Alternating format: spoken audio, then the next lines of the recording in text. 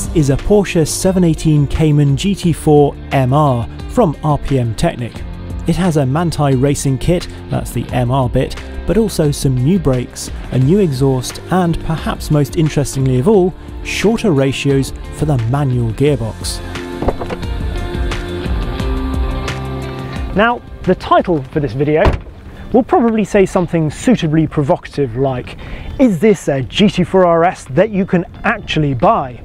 Or is this the GT4 RS manual that we've all been craving? And valid questions, which I will get to in a bit. But as well as looking at this as a complete dish, I think it's also worth considering the individual elements on their own merits. Starting with the Manthey-Racing upgrades. Many of you probably know all about the eponymous company set up by the luxuriantly mustachioed Olaf Manthey in 1996, but for those of you unfamiliar with it, Manthey-Racing has been responsible for running Works Porsche Motorsport GT teams since 2013. It's perhaps most associated with the image of Grello 911s on the Nürburgring. Anyway, Porsche now owns 51% of the company, so these road car upgrades have the blessing of the Stuttgart mothership.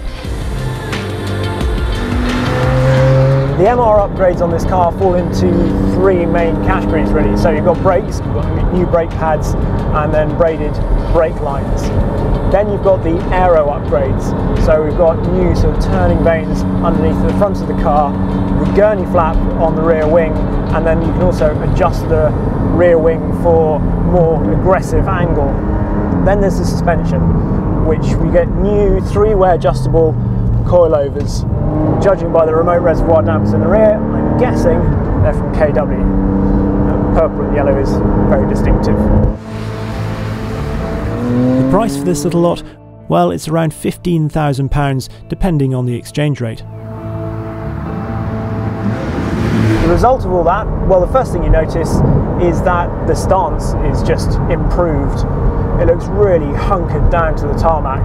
I'm not quite sure about the contrasting black on the red for the gurney flap in the rear, but overall it does look much more aggressive with the MR upgrades.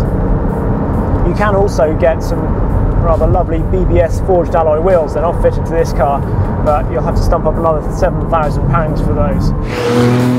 In terms of driving, you don't really notice the aero obviously on the road, but you certainly notice the suspension.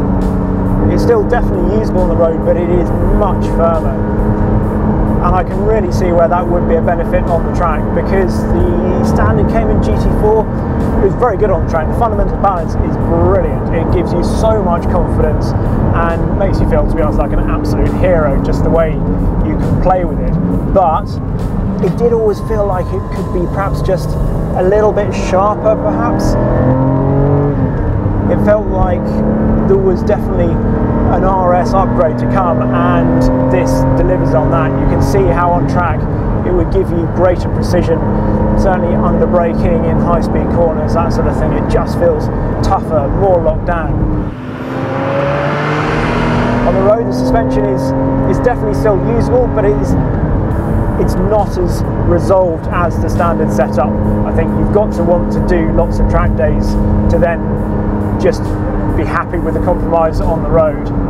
So if you do track days and you have a Cayman GT4, then yes, I think the MR upgrades really are something worth looking at. If you predominantly drive on road, I'm not sure I would bother. Now, what to look at next? I think probably because they sort of go hand in hand with the MR upgrades in terms of being particularly suited to track, the brakes. They're by a company called Surface Transforms, based in Liverpool, which supplies carbon ceramic brakes to not only automotive but also aerospace companies. It has been a Tier 2 supplier for Formula 1, and its first road car contract was with Koenigsegg for the CCX. Now it is cropping up more and more, and the Aston Martin Valkyrie is perhaps the most high-profile application yet. So what are the advantages to these brakes? Well, initially, cost, because they're about half the price of factory PCCBs, a little bit over, but roughly half. And the other advantage is that you can reface these 2 or 3 times within their life. If you get a chip on PCCBs, then you have to replace them. And you have to replace both of the ones on that particular axle, which is, you know, that's going to hurt. These, however, can be repaired, and it's all because of the way they're made. So they use long strands which are sort of sewn together rather than the chopped carbon of Brembos. These are also 70% lighter than steels. PCCBs are 50% lighter, these are 70% lighter, which, well, obviously helps with rotational and unsprung mass. In terms of feel, well, you get a really firm pedal underfoot, which is nice and confidence inspiring actually, and gives you a lovely platform for heeling and towing. On the track, they're said to be particularly good at thermal management, so essentially resisting fade after lots and lots of stops, after lots and lots of laps. They certainly felt like they would stay rock solid under duress, but obviously without actually giving them a lot of sustained abuse on a circuit or a long alpine descent, I can't really verify the claim. Gives me an excuse to borrow the car again for a track day at some point. At times on the road, I have felt like it's perhaps just a little bit too firm underfoot, so when you're not driving really quickly, you don't get that actual sense of just being able to sink into the brake pedal and really finesse the braking.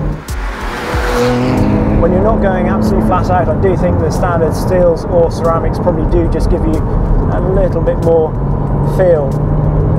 But overall, for half the cost of PCCBs or thereabouts, pretty impressive.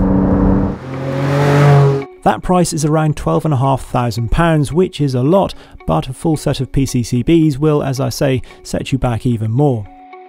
By the way, I should probably have said that RPM Technik, who you might remember from the 997 CSR that I drove a couple of years ago, actually bought this GT4 in comfort guise, and then fitted a few items to bring it up to a more club sport sort of spec.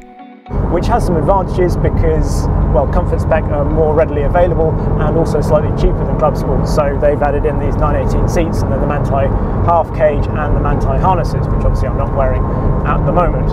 It's worth bearing in mind, if you fancy a club sport but can't find one, then don't discount getting a comfort and upgrading it. Next up in the list of shiny new bits fitted to this car is the exhaust.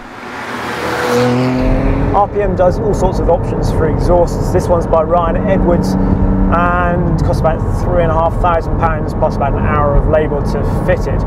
It still works off the binoculars button. I wouldn't say it gives a huge amount of difference over a standard exhaust, but that's the point of this because this is going to go to a lot of track days and they don't want it tripping noise meters all over the place. It gives a slightly different sound high up, perhaps just a little bit more noise, but as I say, I don't think it's wildly different to the standard exhaust.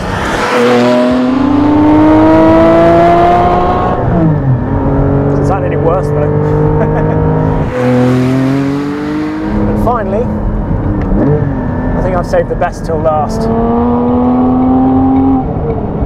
Yes, the solution for the most oft-maligned part of a standard GT4, the tool ratios in the gearbox.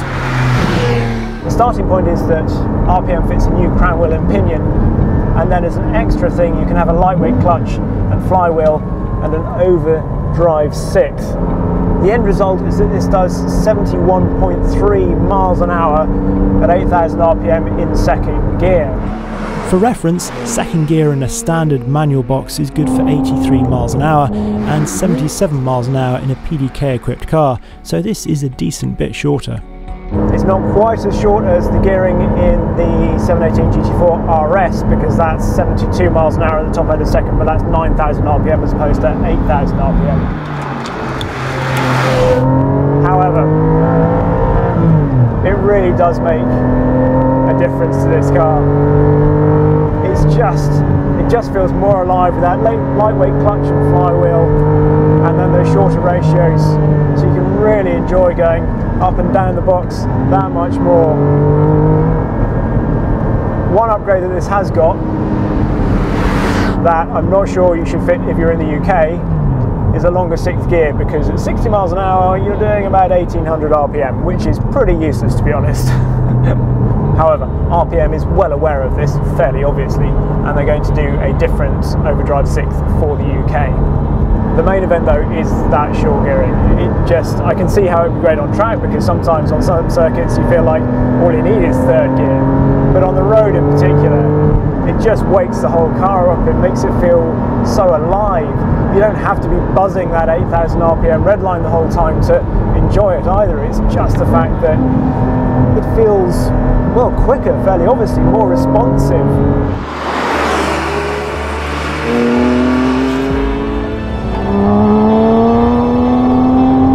Such a wonderful gear shift, and it's a real shame if you don't feel like you have the opportunity to use it and to stretch that engine as often as possible.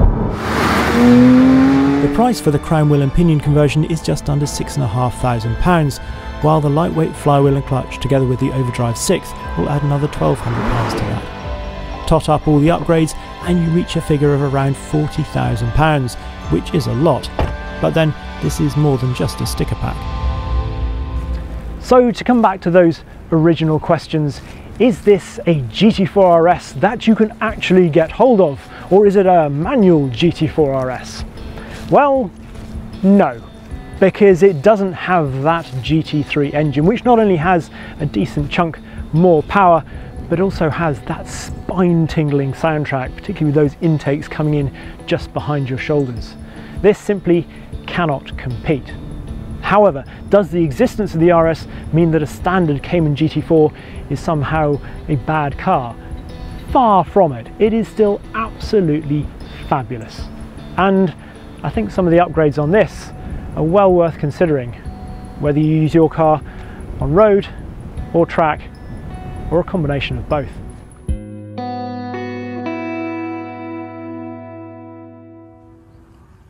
Hello, me again. Couple of things.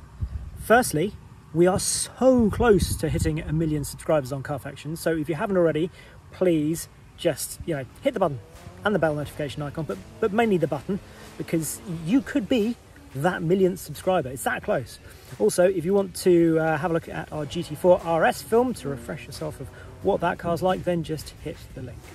Thank you very much indeed for watching. See you next time.